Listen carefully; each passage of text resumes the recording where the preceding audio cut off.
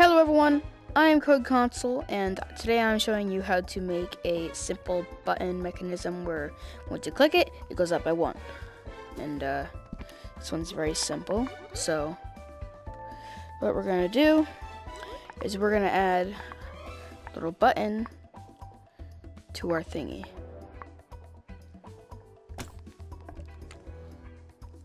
So we're going to want a button to do this, and what we're also going to need is a Combinator chip, which you'll find in the filters of math chips under gadgets, and it should be the plus and minus. Well, minus and plus. So what you want to do is go here, and then to see how much you have, we can use a sign. So we have our sign here, and what we're going to do is we are going to wire this little red thing here to this little red thing here, attach this little red output, red plus green plus blue, to this green right here. So whenever you click it, that'll go up by 1. And you'll notice when I attach this to the red, it will show nothing. But when I type in curly bracket R curly bracket, it doesn't matter if it's uppercase or lowercase. That will be a text variable, and this will show you if how much is being put into this little arrow here. So the number that is getting input into it is 3, and so that is that. And 4, 5, 6, 7, 8, 9, 10. So that's basically what that's it. And what you can do is you can also get a reset button. I'm gonna make it red and attach this little red to the reset signal. So now, as I clicked it, it went to 0, and I pushed again. 2, 3, 4, 5. I click it. I click the red button. It goes back to 0. Another mechanism you can do is you can make it so that if it's at a number, you can make it reset. So what you want to do, you want to go into gadgets, math chips, and see the comparer chip with the tall one with the equal signs in it. Spawn that in, configure. This is all the little variables you get. So if this doesn't equal green, if red doesn't equal green, and if red is greater than green, red is less than green, yeah, you know.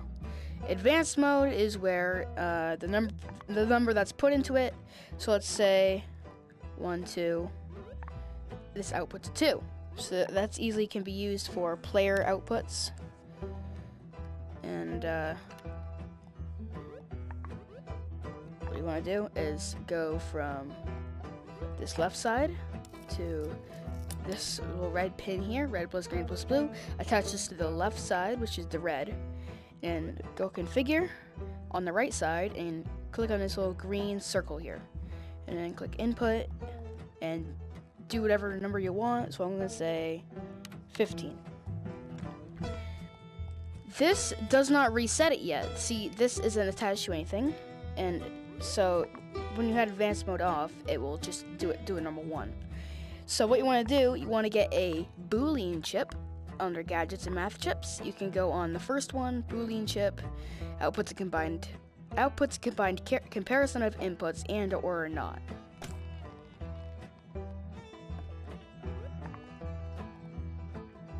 So what we want to do is and or not, we want to use or. So we're going to attach this and this to the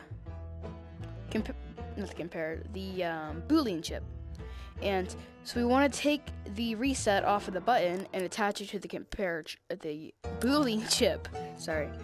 And so this means either it equals 15 or the button's clicked, it will reset, aka output a 1. So 1, 2, 3, 4, 5, 6, 7, 8, 9, 10, 11, 12, 13, 14, 15. So it reset. So let's say I clicked it 6 times, I clicked the reset button again, and it reset. So what we're gonna do we're gonna get rid of this over trip because I'm gonna do another little thing for you. And it is going to be how to like multiply when you click the button. So first you want to spawn in a comparer chip. When you in gadgets and math chips, and click turn on advanced mode and make this little teal pin right here. If that's the if signal, and so that's what I showed before. It is what the number is going to output if when these are equal, since this is the equal. So let's say it's gonna multiply by 6. And what we're gonna do, we're going to configure this left side to 1 and detach this arrow from this combinator, and attach the combinator to the comparer. And then what we're going to do, we're going to attach this red little arrow on the button to this red pin on the left side. So we're going to click this button, and it goes up by 6 every time we press it. Get creative and do this. Just have fun, and yeah. If you put out the 1, it'll just output the normal 1. So that's basically it for the little increment thing right here. Where increments by 1. Press it. And yeah, so that's all for right now, and I will see you all next time. Bye! I don't know what I'm doing here. Booth table is not optional. You can, you don't need these. I just gotta use this because I, have nothing to work with here. And, turn this off. But this is grabbable, so I'm gonna make this so it's not grabbable.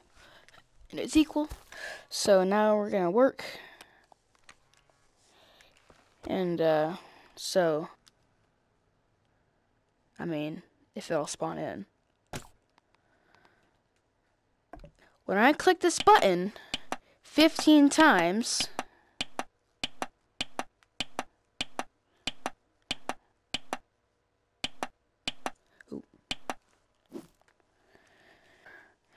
and we're gonna attach this